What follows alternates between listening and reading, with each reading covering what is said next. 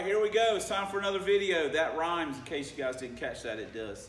We have got some stuff. We're gonna run through this real quick. We've had 3 track trips. One was a disaster. It's got some video. You probably may have saw it on Kevin's channel already. No, I didn't. There's no use looking at time slips because they're trash. We had another track outing that has no video, and it was a disaster-ish, mostly a disaster. And we have time slips for that, but it was just me and Eric there, and Eric's running his card. I ain't got time. I forgot the GoPro and just a bunch of stuff. Then we have our 3rd trip, our most recent trip, and we have video and time slips. Kevin was basically, everybody was there. And that was a good outing. So, you know, the FaiLTD still living up to its namesake. And we did a couple little things, and I'll try to make this kind of short. So anyway, all right, well, here's our first clip for one of the things that we added to the car, and I would like to give a big shout out to Michael Kelly. I filmed this a while back, but so I don't even know what all I say in it, but I'd like to give a big shout out to Michael Kelly, and I appreciate it, and we're putting it to good use, as you can see. So, all right, let's roll that clip. Bam. Okay, I have no idea how this clip is going to get inserted in this video, but I'm opening it right now, and I didn't want to have to, I wanted to look at it and I wanted to set up, hey, this is the magic opening. I just wanted to open it. And this is going to play a part in some upcoming update on the car, and I wanted you guys to see it at the same time I was seeing it. So, not that anyone cares, but wow. This is from Michael Kelly. Thanks, Michael. This is from Michael Kelly. Oh man, this thing is so light. Oh. Now, Michael is not a professional glass guy or body guy or anything like that. Sorry if you can't hear me. I got my back to you. He's not a pro. He's actually a pretty decent wrapper of stuff. Sorry. This is, try not to make this take 100 years. Man, this thing is so light. I know you guys can tell what it is by now. I want to drop this.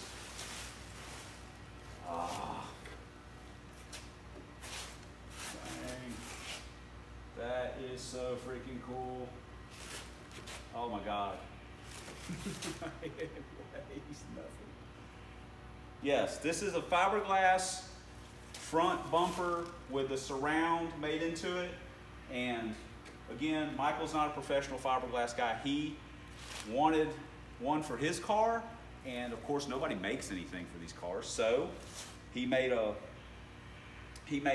mold, and then he started making his own, just mostly for himself and for a friend or two, and was going to sell a few of them and stuff like that. And then he decided that, you know, after a year or so, he's going to make some more. I'm like, hey, I need one of those, dude, for real.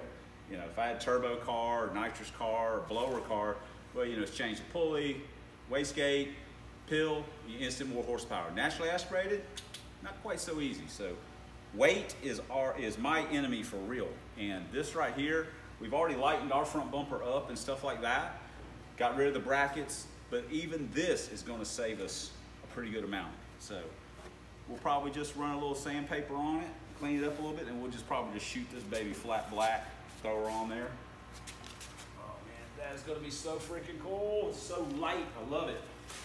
So anyway, sweet. All right. Sorry it took so long. Here it is. Okay, I'm back. I haven't even watched that clip. I just basically stopped, paused for about 5 seconds and said, hey, we're back. All right. We changed, you saw the bumper. We changed the clutch in the car. I put a clutch in it, a brand new one. Drove it around, didn't give it the 500 mile, oh my goodness, break in, but probably put 150 miles on it and put a lot of shifts on it. Just shift, shift, shift, shift, shift, shift, shift, shift, shift, shift, shift, shift. It wasn't just driving with it in overdrive. So it drove good. It just didn't race good.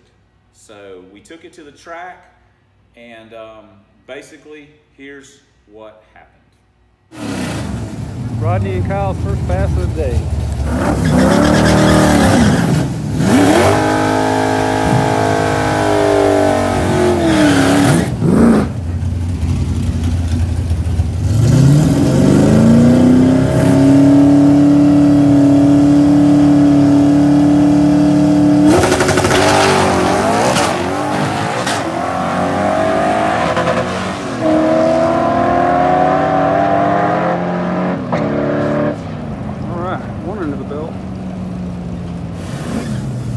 Second pass.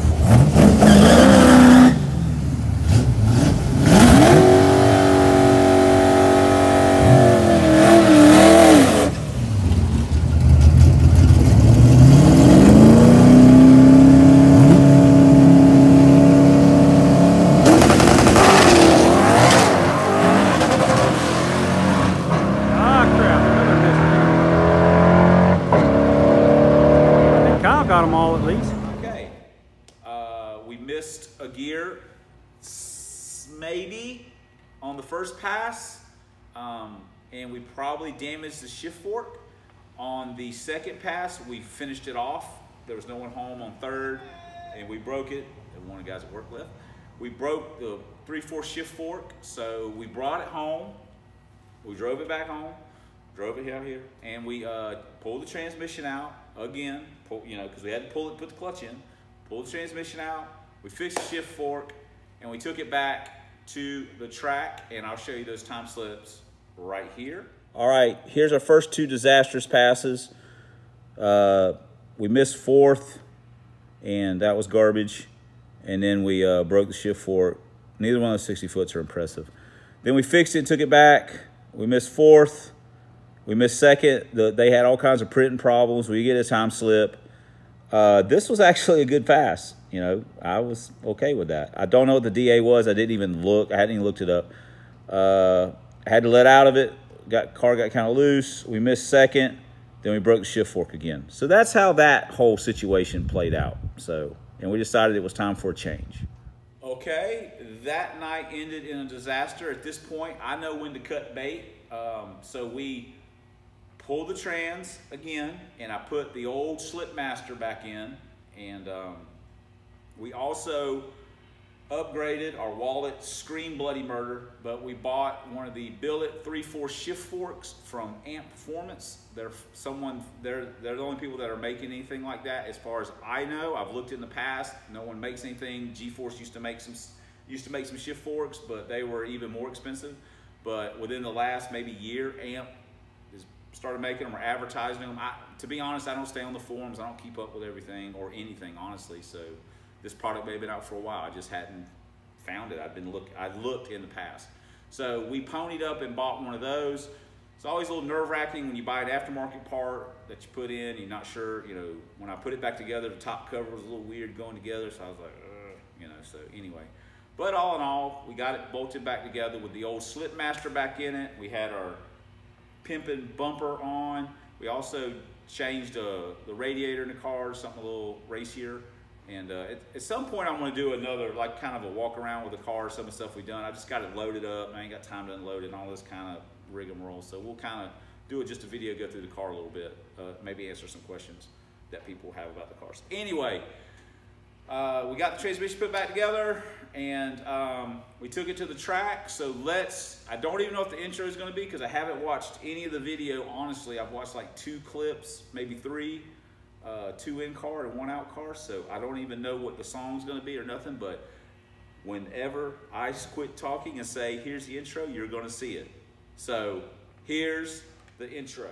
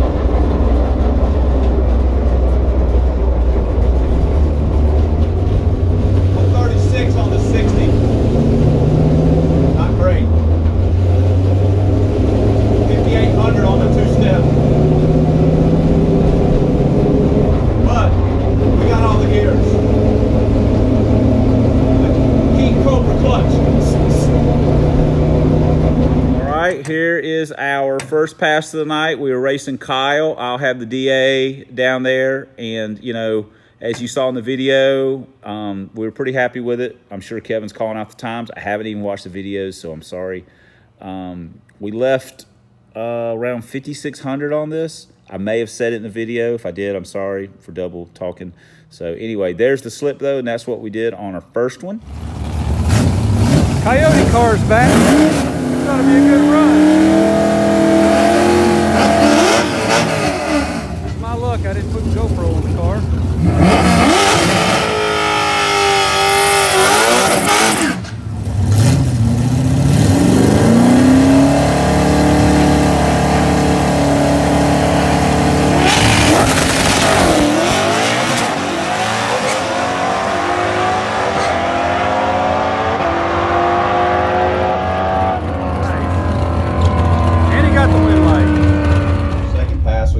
Coyote, so we definitely got our hands full with him. We'll probably freaking red light. That's our go-to move.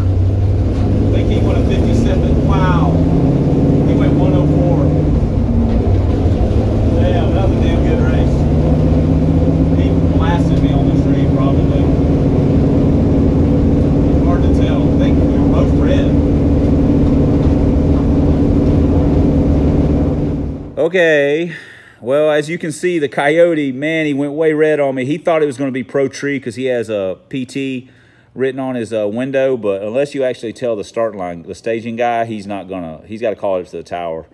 So we left on a full tree. He left just a hair early. That Coyote gets after it, man. I was made up some of it on the 60-foot, but just probably about 3/4 of a car in the track. Is a good race though. Once we got settled in, we pretty much just stayed where we were at. He's probably started creeping on me just a little bit there at the end, but anyway, it was fun. It was a fun race, and I'd like to maybe tie it with him a few more times. It's just fun. He's a really nice guy, real cool. So Ford guy, and that's always awesome. So anyway, but it was really busy, so we just didn't manage to get hooked up again. So anyway, that was a great pass though. It was a lot of fun.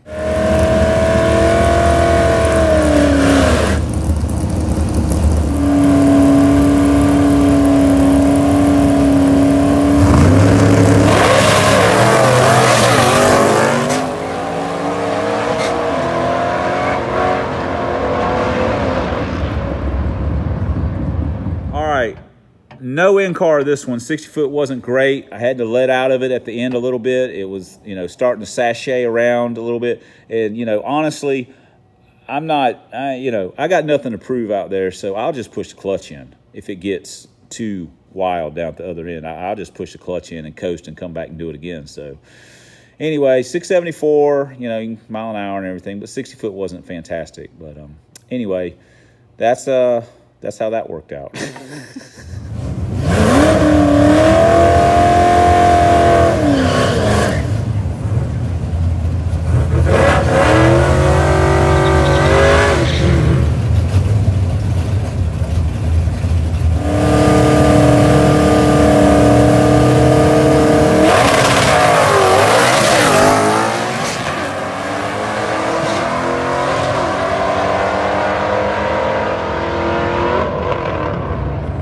New personal best.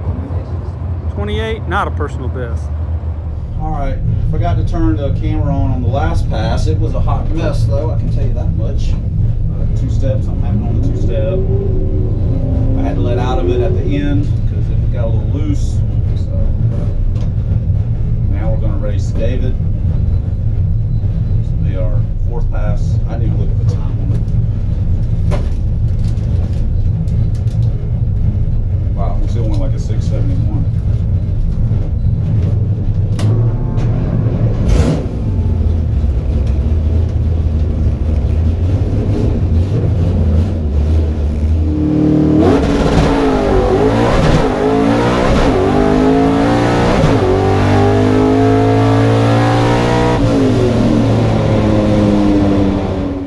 we PB'd it right here. We were racing David. I was a tad early and he was a tad late, but 60 foot, you know, that's not a personal best 60 foot, but personal best ET 652 with a 9. We were pretty happy with that.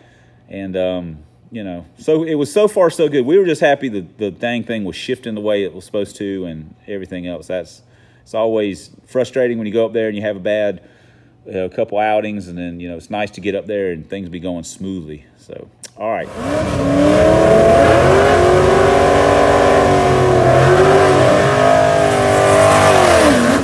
David and Rodney making a pass.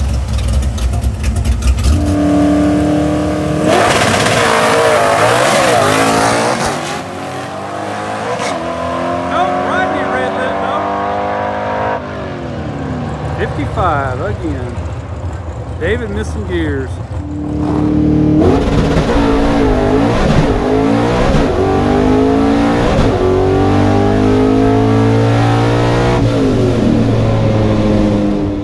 Another pretty good pass here. I'll try and remember what the launch RPMs were. I'll have to go back and watch the videos because I was kind of moving the dial around as I see what's going on in front of me on the starting line. And I'll also try and put if this is a hot lap or not, you know, when I'm making the passes. And so anyway, 655, 103.6, pretty good. We were happy with that one.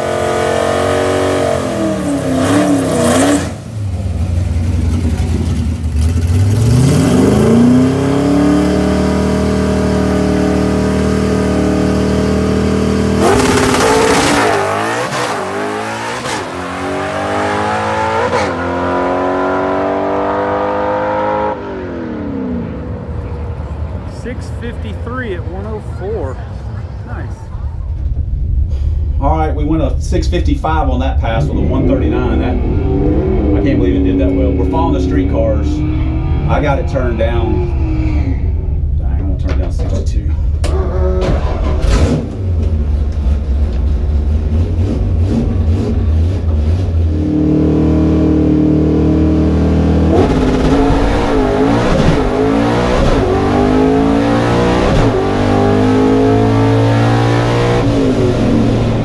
Okay, this is the one that, you know, the 60 foot, but it needs that wheel speed. I got to really start working on that a little bit, getting the air pressure up on the tires and lowering the launch RPM a little bit. It kind of goes against what I'm used to doing, where I run low tire pressure and high launch RPM. But I need to start kind of swinging it the other way, see if I can meet in the middle, because that honestly was a killer pass considering 60 foot. But also, I had some GoPro trouble here at some point in time. I'm not sure when we'll stop with the in-car. I think I got 4 or 5 or 6 runs. We made 9 total, so.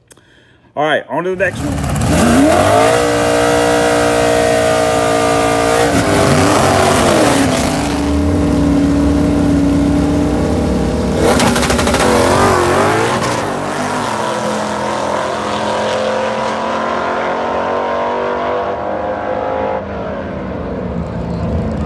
59.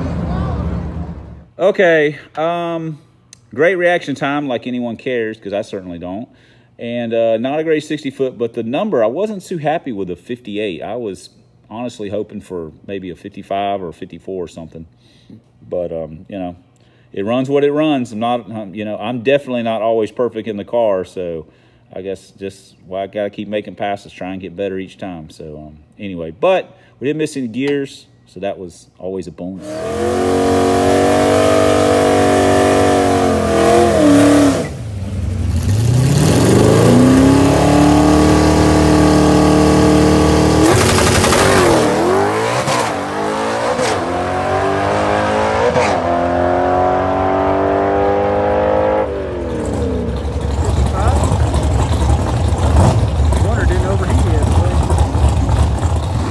We switched over to the right lane to give it a shot, and you know, I was happy with this number. It was pretty representative of our night. 55 flat, 137, 103.5.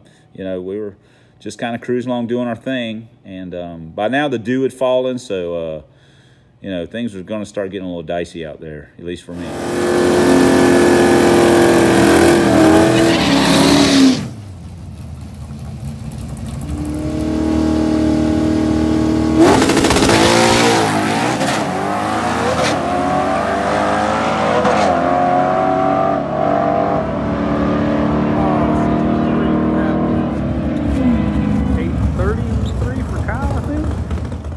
last pass of the night was racing Kyle.